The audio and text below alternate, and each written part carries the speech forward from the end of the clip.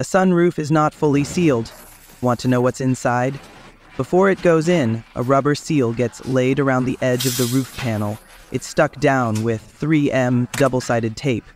Then they roll over it a few times to press it on tight. Next, the drain hoses get installed. These hook up to the front cowl drains and are clipped inside the A-pillar frame. 3 workers team up for the sunroof install. One controls the robotic arm, and the other 2 bolt it down. It's loaded through the windshield opening. They start by tightening 2 center bolts on both sides, then hit a release button to pull the robot out. There's a gap between the glass and the seal, on purpose. Rain flows through that and into the drains. Then they tighten 3 bolts on each back corner and 3 more up front on each side.